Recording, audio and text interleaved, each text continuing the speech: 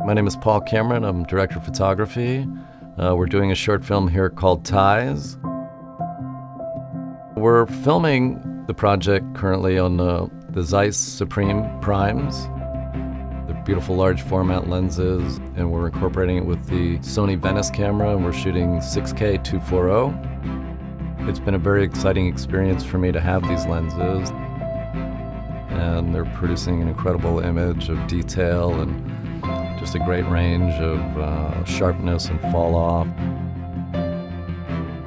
It's been very exciting to have the use of these lenses and kind of explore them for the first time and film this project. These lenses will cover the LF camera and the Monstro camera, so it's very exciting to be able to kind of utilize the whole sensor in a way and get these kind of beautiful images on a full sensor. The lenses perform very well wide open and have very shallow depth of field, which is quite beautiful with the large format combinations.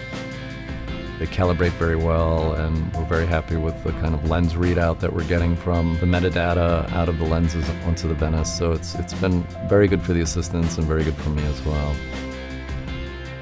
For me, the combination of the large format lenses on the larger sensor is kind of a departure from the anamorphic feel that we've grown accustomed to previously. It's a large screen format for the most part. It's a very unique style of photography that I think is very applicable to movies, and they're very unlike lenses that we're accustomed in the regular 35 mode. There's similarities we've seen in other larger format lenses, but these again are quite unique. They're lightweight, they handle the flares, the highlights, they react very well to fall off, and they have great contrast and color rendition. Well, the experience shooting with the large format lenses, the ZEISS Supreme Primes here, has been fabulous. They've kind of exceeded my expectations in many ways.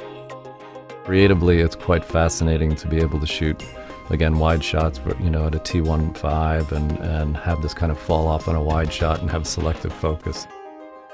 To me, it's very promising, it's very unique, and I look forward to exploring them in the future.